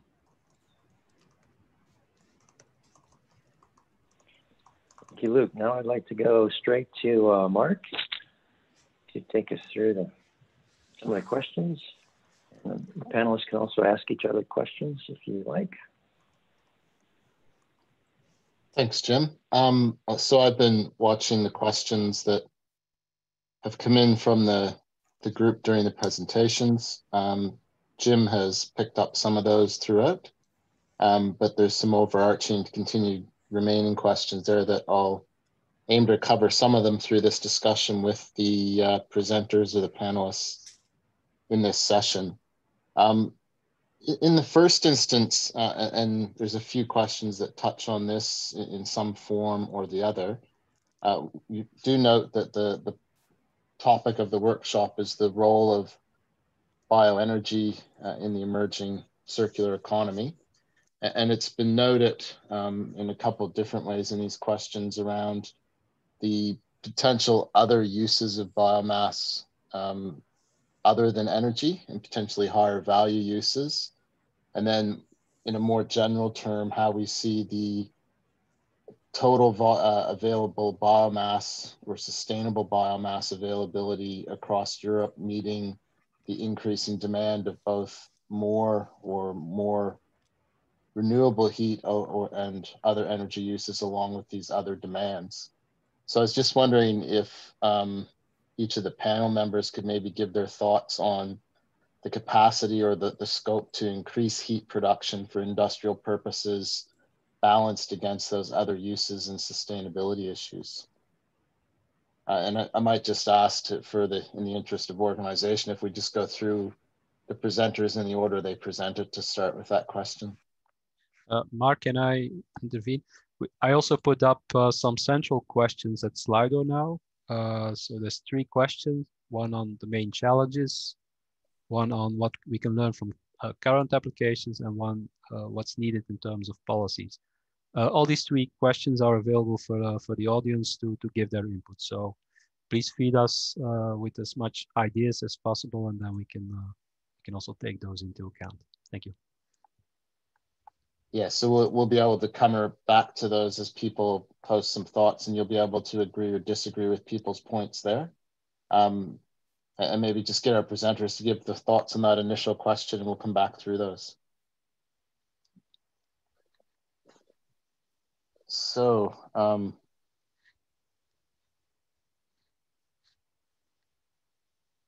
first presenter from the session. That'd be David. Yeah, sorry. Perhaps, Mark, you could restate the question just quickly. Just looking at the scope or opportunities for increased industrial heat production balanced against potential future high value other products productions or other energy opportunities, whether it be biofuels, liquid biofuels, and transport fuels and those kind of things, what the balance is in terms of achieving that sustainably. So, David, if you'd like. Yes. Just go ahead. What I would say about this is this is a cost problem. We in France we support innovation processes and also deployment of major boilers. And what we can see is that even for major boilers with wood chips or pellets or waste biomass, the problem of the competition with the gas price is really important right now. We have a special call for projects each year for industrials boilers, industrials biomass boilers. And what we can see is that this year the competition with the gas price is even higher than before, and we have a gas price that is lower than the biomass price, except for paper industries or wood industries, which do not really pay for their biomass. But this is the main issue, the competitiveness, and that's why the OPEX support, some kind of contract for difference support, is really important.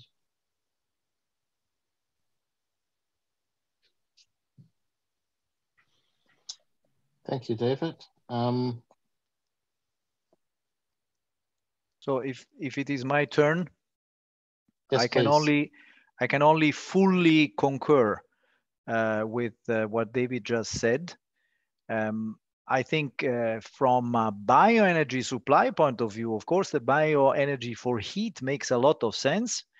But I really would warn not always to have a too much bioenergy focused discussion, but look at the outer world. And what Dave just said is that the competition with very low fossil fuel prices, in particular for heat, and in the absence of a carbon price for heat applications, at least for small heat applications, all this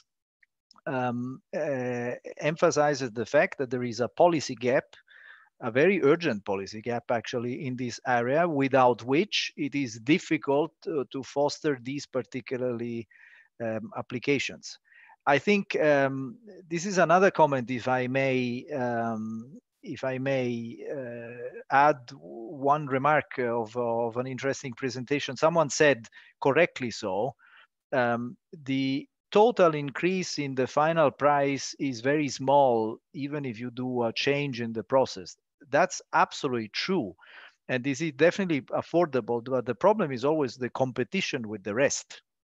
So if, let's assume, you do a change for bioenergy and you use better processes in the European industry, but the Chinese industry does not adapt, and then the competition is not distorted, but let's say it's changed.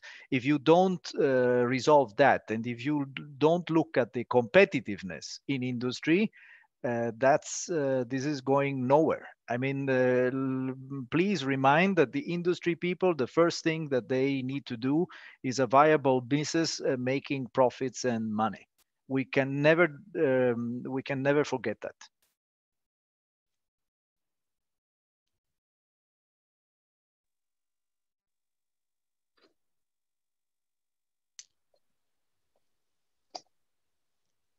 Mark, you may be muted. No, sorry. Just looking. I'm not sure I have the order of the presenters right here. Jaap, do you have any thoughts on the question? Jaap or Ole, or anyone at this point? Sorry, I was unmuted. I was muted. Yeah, so what's needed? So on this question right now, on policies? Because this is a new question, I think. I was still looking at the question of the scope to grow industrial heat in the context of increased biomass demand for other bioproducts and other biofuels. Yeah, I think sustainable supply and high value use. Yeah, what we noticed here, I think in Western Europe, is that demonstration projects are extremely valuable in that. So the more good examples we see of industrial heat, the more replicable good examples we see, the more easier it becomes for other industries to apply it as well. This is what we see. So the technologies are not very complicated. They are proven, as I showed, but and there are many options available. But there is some hesitance from industry who consider that it is new, who are just not aware of the options. So awareness, I think, is key here. And Richard? In terms of trying to grow the use of biomass for the production of thermal energy in industry, while looking at the different uses of biomass, I think it's interesting to look at the presentations that were given.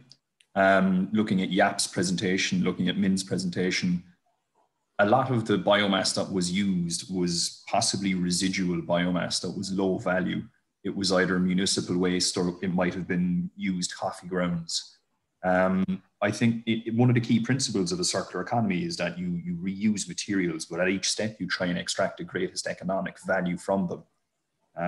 You mentioned, I think Paolo mentioned that we have one planet. The amount of resources we have are limited. And I think in terms of trying to extract the most valuable or most difficult product from biomass first, might be a more ethical method of using it, and then possibly looking at energy recovery from the residuals of some sort of biorefinery, in my opinion, would be a more ethical approach than just burning or processing virgin biomass that could potentially have a higher use to produce feed or chemicals. But I suppose those are my 2 cents. And Min, did you have a thought to add before we go into the Slido questions?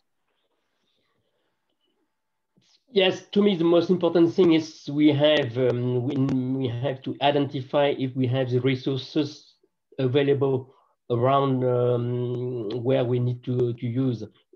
For us, it's around our factories. And we need to be sure that these resources are sustainable. And you know how is it produced?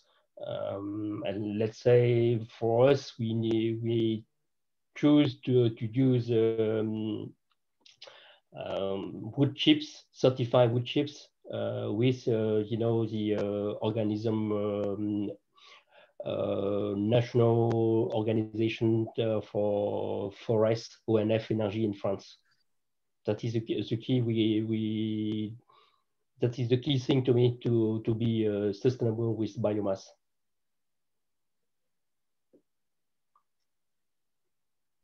Thank you.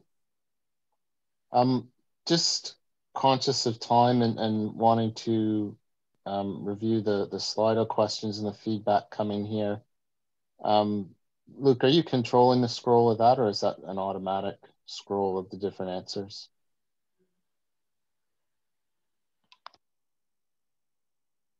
Oh, I'm doing that. You're filtering through. Okay. Yeah. So just noting, there's been a fairly strong response on what are the main challenges for using biomass. Real tricky to consolidate on the fly here, but cost of supply and complexity of supply, whether that be transport cost or distance, and those costs as they relate to competing solutions such as fossil fuels, particularly at the moment. As was pointed out in one of the presentations, we're at a point in time where fossil fuels are at a very low point in the price cycle, but also in that same presentation pointed out that that's a short-term versus the medium and long-term cycles and trends that we need to be aware of when making these strategic decisions. I guess, Luke, any other trends in those answers? I guess strong support of policy and legislation is also noted as being important for that success or overcoming the challenges. Yeah, I think the main thing coming out here is here the right quality, the right price, the right period. Also, existing assets are very important. Sustainable biomass supply, but cost is really coming out as really crucial part. Yeah. Did any of the presenters want to comment on that group feedback as we move on to the second Slido question?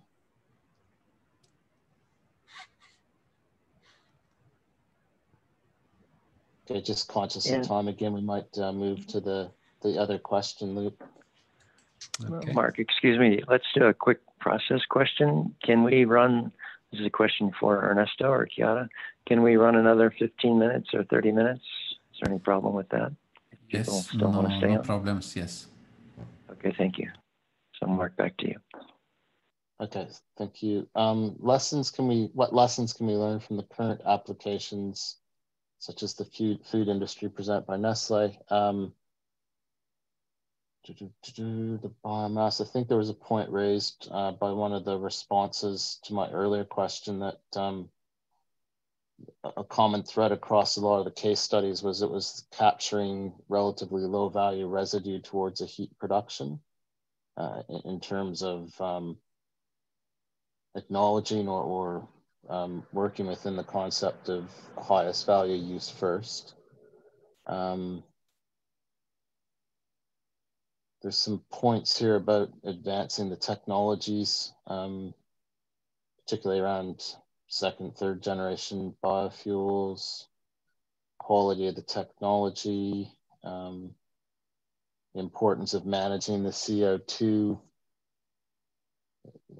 as a cycle, or ensuring that the biomass or the bio heat is actually a CO2 advantage in that context. Again, Luke, any threads or commonalities that you're also, I think also the last point that Richard mentioned is if you start to get into a certain competition, like feed products or so, this is also important to take into account. Which is going to be influenced by that challenge we noted around the cost and value. Yep. Okay. Okay, we might just move to the third slide of question.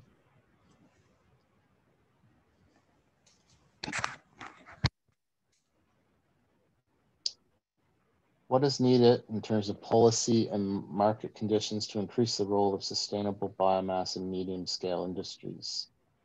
Right off the bat, we've got a very strong response around carbon value, carbon pricing. And then that genuine governmental support or push through policy and subsidies that we heard about getting traction to a number of cases in the presentation.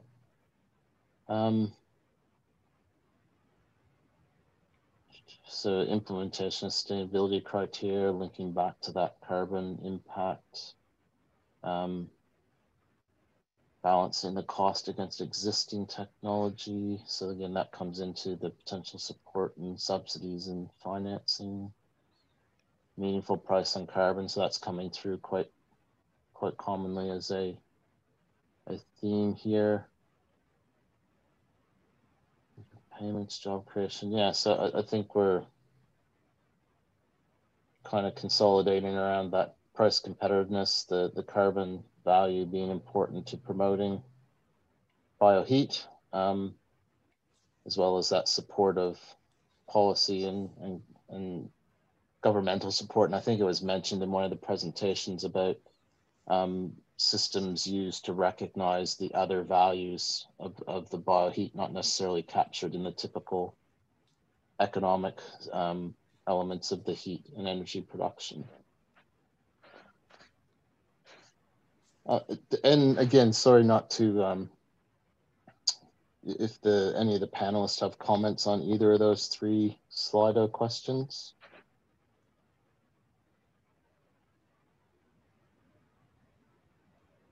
Mark, I think that it's like most of the responses have been primarily around the costs, whether it would be the OPEX or the CAPEX gap faced by medium scale industries. And I suppose this is probably linked back to the low cost of fossil fuels. So is it a case of like, are you relying on individual governments to offset that cost like in ADEME, or is there like, do the other panelists think there should be some wider action to promote the use of biomass, specifically in medium scale industries, which might have tighter profit margins than the larger multinational scale industries? Yeah, maybe, but maybe this issue is also linked to one other note that was marked a few times, say carbon tax policies. I see that here in a few a few notes. So maybe that would also help once that becomes more effective in the ETS in Europe, for example. This could be quite a good incentive maybe for reducing carbon dioxide, but. At the moment, I think we're quite dependent still on subsidies, whether it is operational or capex subsidies. At least that's my impression on the situation now.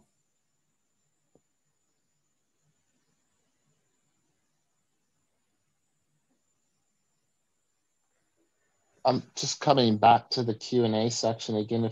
If any of the audience have an open question outside of those three sliders, I am keeping an eye here. it was mentioned, I think Paulo mentioned the importance in terms of introducing dedicated crops and getting that assessment right. Did you have any additional detail about what elements are quite critical to watch in terms of, so there's some questions here talking about potential opportunity to use underutilized land in Europe to grow biomass as a improvement on regional economy. What kind of things, again, how do you define underutilized, and what kind of key cautionary issues do we need to be keeping an eye on if we're looking at those as contributing to biomass supply? I might come in there, Mark, if that's okay. Yeah, please. Well, I suppose like if underutilized land is probably inherently either underproductive in terms of its fertility, or it's not used for other reasons. If you try and maximize biomass production from it, you may require in certain circumstances significant use of fertilizers. So in terms of determining whether that crop is sustainable or not, like you would need full life cycle assessments, or a very high level life cycle assessment at least, to make sure that whatever increase in fertilizer consumption resulting in N2O emissions doesn't totally outweigh the use of burning that biomass or producing it into, or turning it into a viable liquid or gaseous biofuel. I think focusing only on the production of it is a bit dangerous. You would have to consider the greater impacts environmentally and I suppose economically as well on the planet, bar just offsetting CO2 emissions from combustion of it. Feel free, anyone else, to totally rubbish my suggestions. No, I agree, Richard, and that tends to be the lens we're looking through in the Australian context, where the land that is seen as underutilized is actually underutilized for a fairly technical reason around water availability or nutrient availability, and being able to overcome that even to grow a basic biomass product for energy. Others comes with its own compromises to make it work. So getting that balance between sustainability and economic supply is quite a bit more challenging than simply saying make use of underutilized land. Any other panelists with thoughts on that point?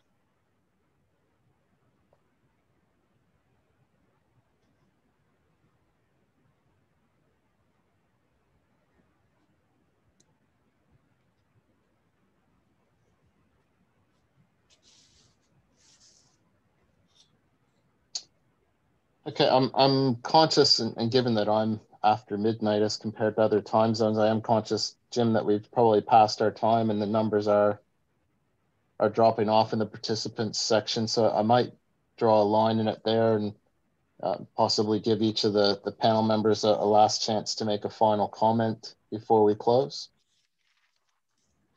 Yes, excellent. We've lost a few panel members that had to go, but if there are any others that are still on the line, I see Jaap and Richard, please, and then please feel free to offer final comments.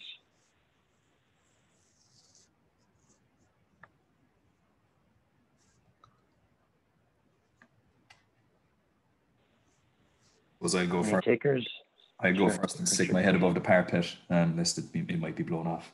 I suppose my comments, and looking at my research and the work we do specifically, like identifying low value waste streams that are close to industrial energy users for the production of thermal energy might be kind of one of the initial steps to take. But I suppose, and this comes back to the point Mark was just making around, underutilized land. Sometimes there are always consequences to using any form of energy. Nothing is totally clean. And I suppose it is up to each kind of individual industry, or maybe it's up to national policy, I don't know, but there needs to be a compromise drawn between the benefits in terms of greenhouse gas emission reductions versus the potential drawbacks, increased land use, increased water consumption, N2O emissions from agricultural expansion, or in my case, the loss of animal feed. And I think being able to come up with some sort of cohesive way of balancing those positives and negatives, I think will allow for kind of a more targeted and a more nuanced approach when it comes to using bioenergy in industry.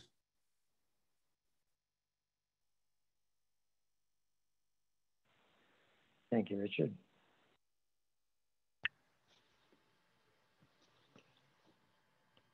So, yep, speaking to me, you know, to develop biomass usage in industry, we have to think long term. It's not a short term project to implement biomass boilers.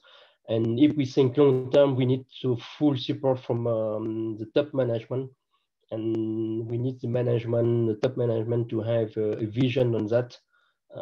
Even if we have an issue with the cost for sure right now, and the cost issue may be compensated by subsidies, and it's also the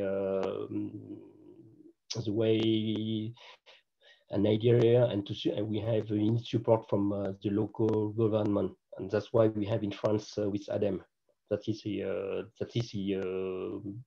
good way to push and to get the incentive to implement biomass boilers, for example.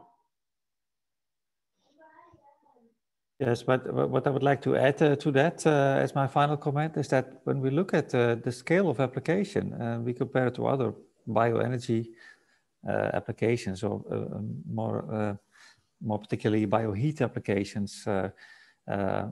Paulo Franco mentioned in his first presentation that we should get rid of the small-scale combustion applications in developing countries, for example, which cause a lot of pollution.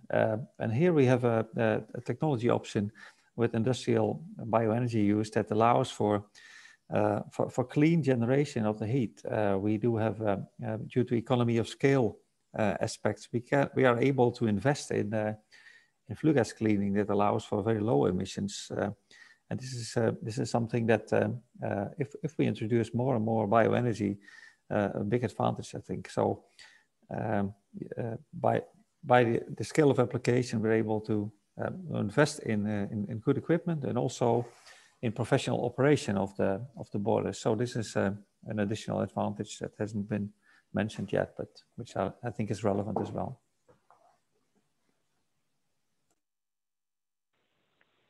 Thank you. Yeah. Mark, any closing comments for you?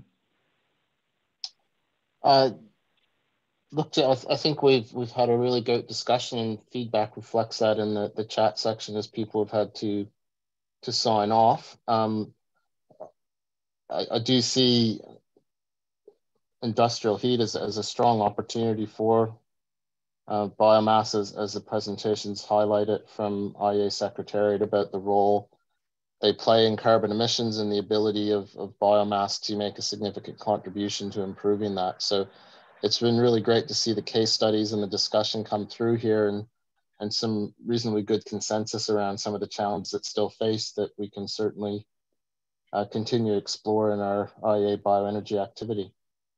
So thanks to everybody, and I'll leave it with you, Jim, to conclude. Mark, thank you very much. And also want to thank Luc for handling the Slido. That added a very nice interactive element to this, and was entertaining and interesting for all of us, and made for greater participation. So thanks to all the panelists, and thanks to all the participants for your questions and your interest. It may have been stated previously, but all the presentations will be made available afterwards, so you can look forward to that. We do have 2 more sessions in the next day, so we hope you can join us. And thanks also to our hosts, Chiara and Ernesto, for engineering and orchestrating this so well. So thank you all, and have a good day, or good evening, good morning, wherever you happen to be. And we hope you're with us the next time. Okay, bye now. Thank you. Good night. Bye-bye. Bye-bye. Thank you. Thank you.